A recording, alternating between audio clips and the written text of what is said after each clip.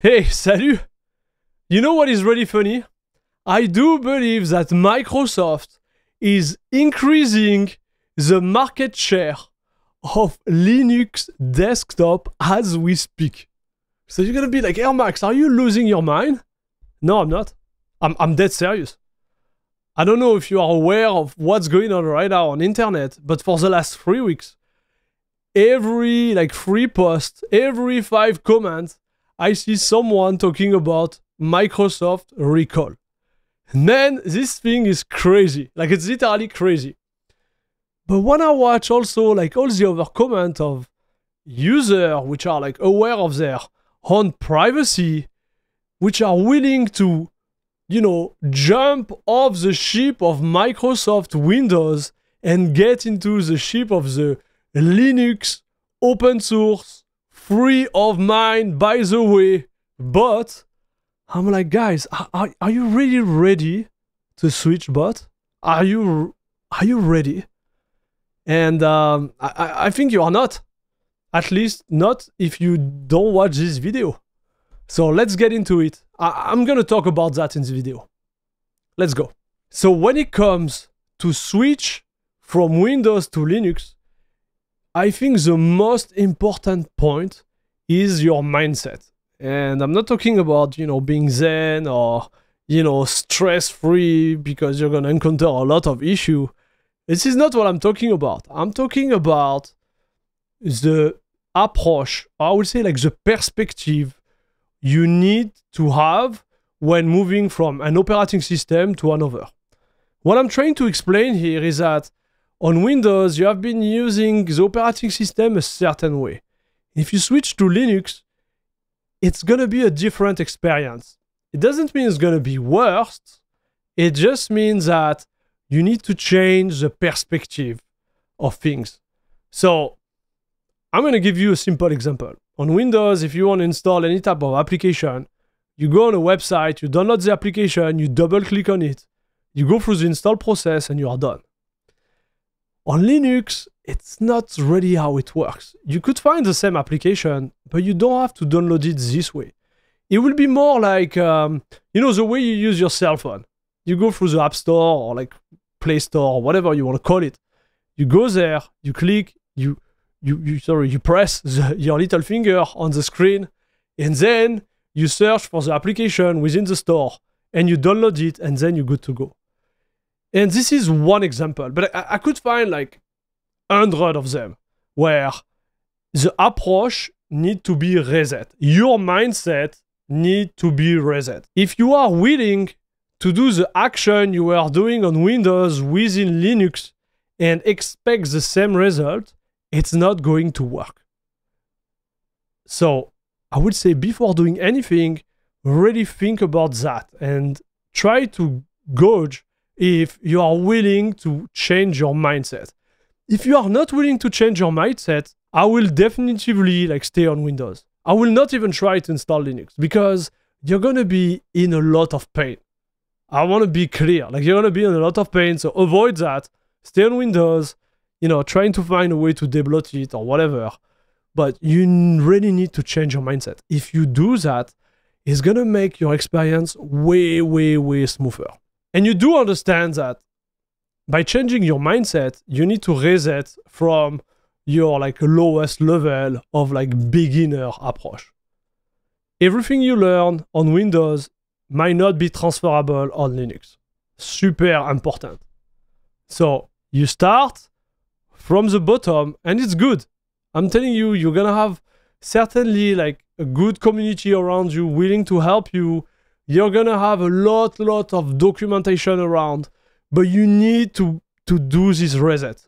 Please do it. I see too many people getting in pain for nothing. You're a noob, you're a beginner, and that's okay. We all started somewhere. Now the second point I want to mention, which is gonna be the first real problem you're gonna encounter, is choosing your Linux distribution. There is 100 out there. There is 1,000. So how do you choose it? And I'm gonna choose it for you. Let's be clear. I'm gonna choose it for you. If you are an ultra beginner, go on Linux Mint. Like, please, don't go on any other distro. Go on Linux Mint. Like, no matter what you do, if you are a content creator, if you are a gamer, if you are just browsing around, if you are like doing anything, please, as a beginner, go on Linux Mint. That's all I have to say.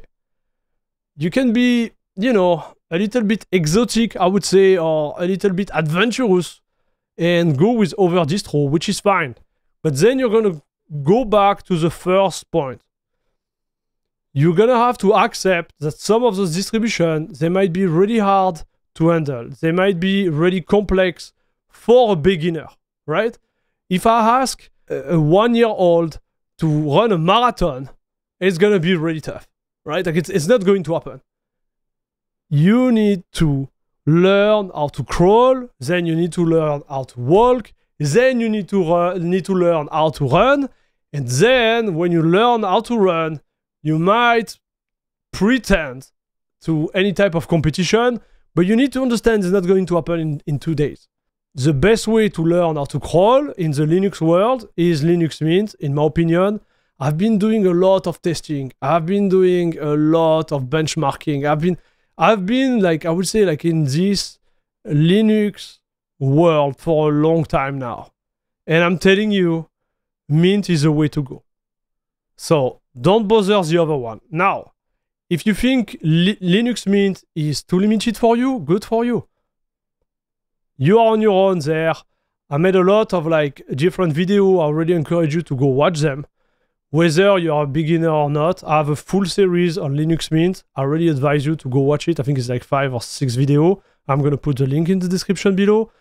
And then if Mint, for whatever reason, is not enough for you, and I get it, well, I made a lot of like review of all the other distros when it comes to gaming and content creation, because this is really like the focus I have when I review those distros.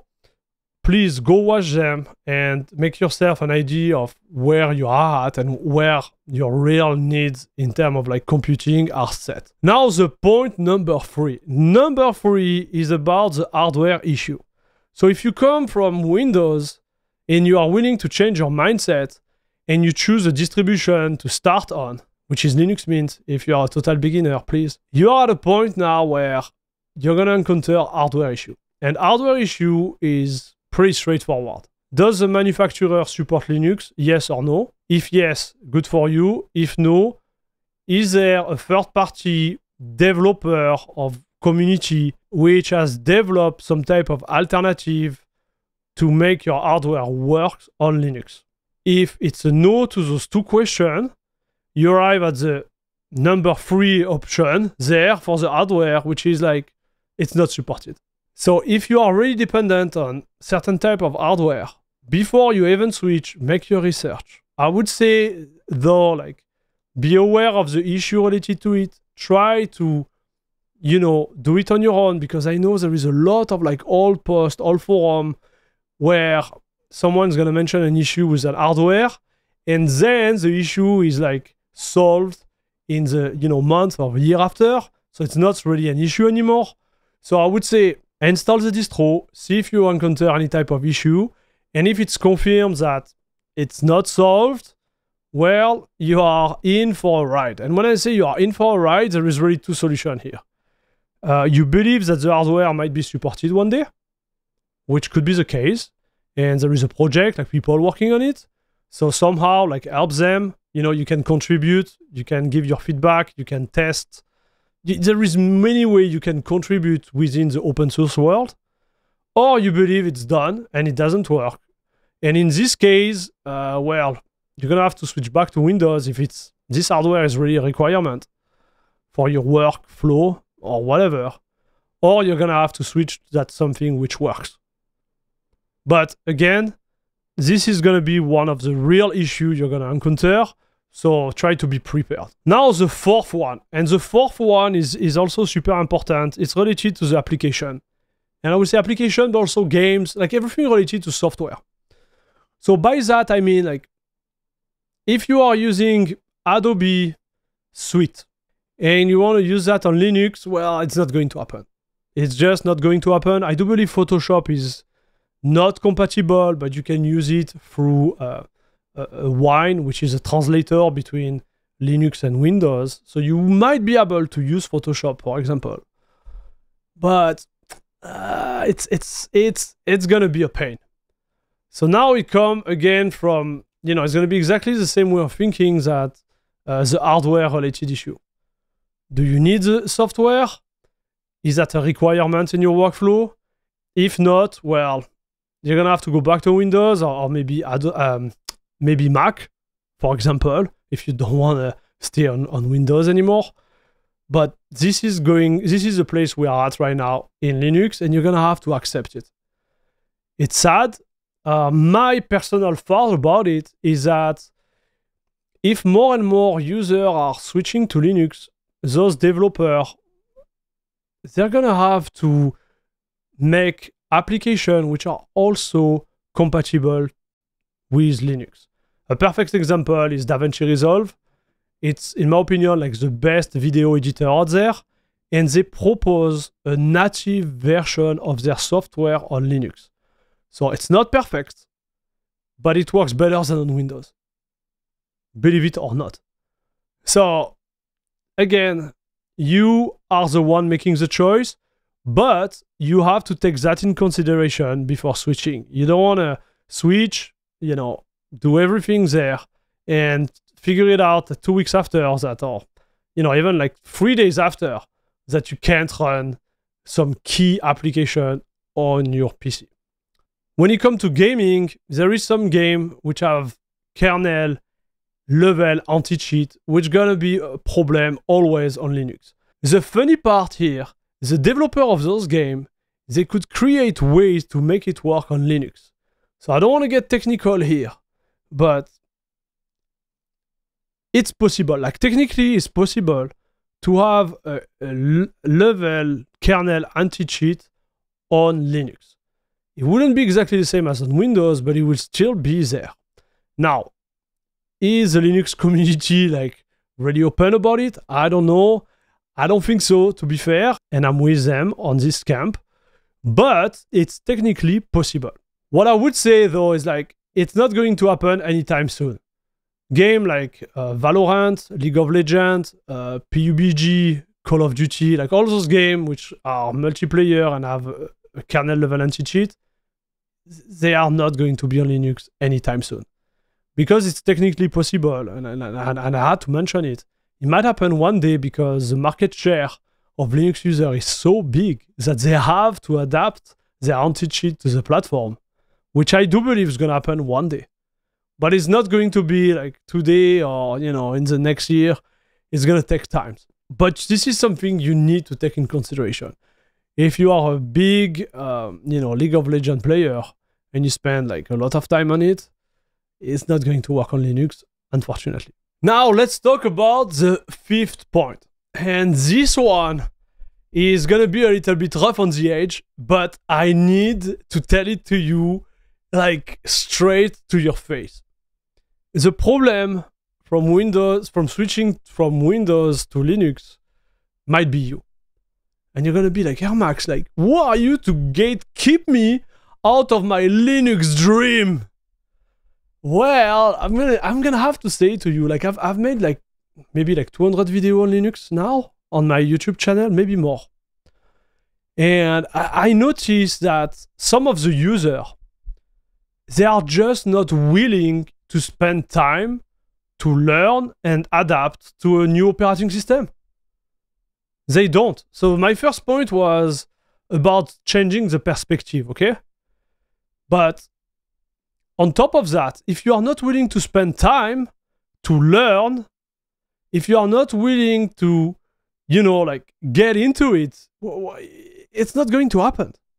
Like, nobody is going to come and, you know, and help you, like, and type for you on your little keyboard and be like, oh no, this is a command you need to type, or this is how you need to do. No, you're going to have to go out there and search.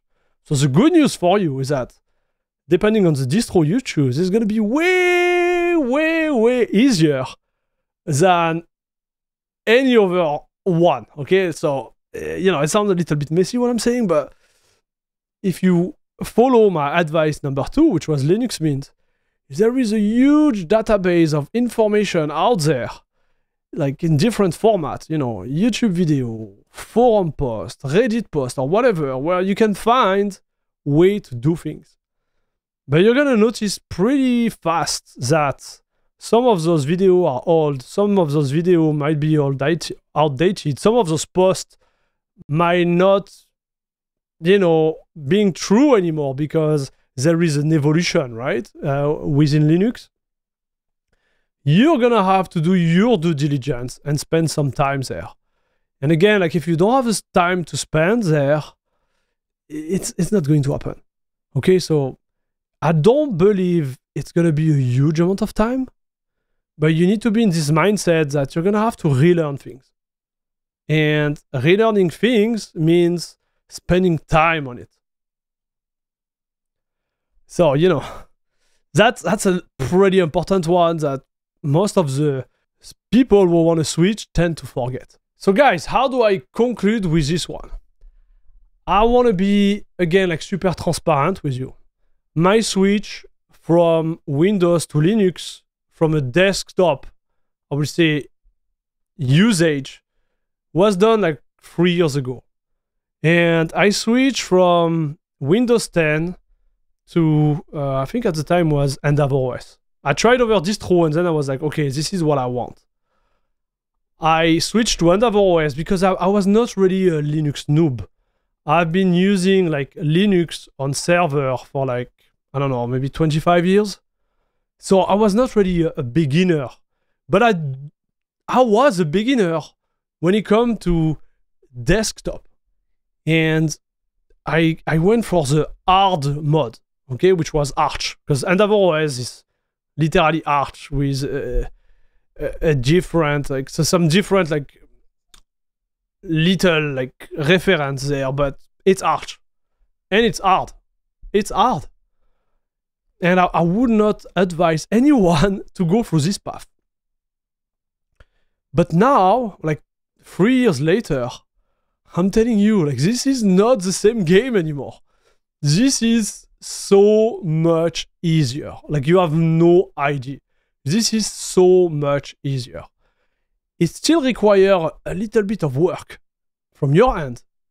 But, you know, I think the game at the end is worth it.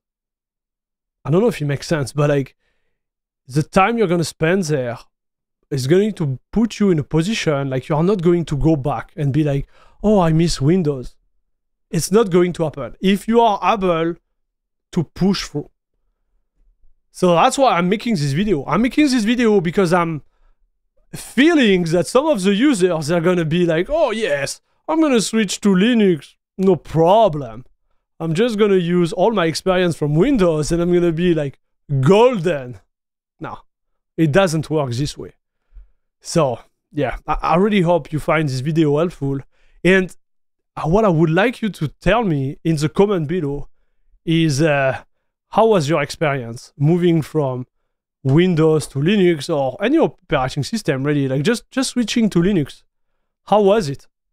Did you enjoy it? Did you find any type of help in content creator or even like me, like some of the video I made for you guys, because really I try to smoothen the process. Just let me know, okay? Guys, thank you very much for watching. Don't forget to give a thumbs up, to subscribe to the channel. And something I want to mention again here, I'm really thankful for all of you guys who helped me to grow the channel at this level. Whether it's, you know, just a thumbs up, a share or whatever, or a financial support, because a lot of you now are members of La Crème de la Crème Club here on this channel or on Patreon. So I want to thank you guys. You guys are the best. You give me the opportunity to create this content and share my experience and knowledge to all of you guys. So you guys are the best. Thank you very much. See you in the next one. And until then, bisous, bisous, papa. Take care, guys.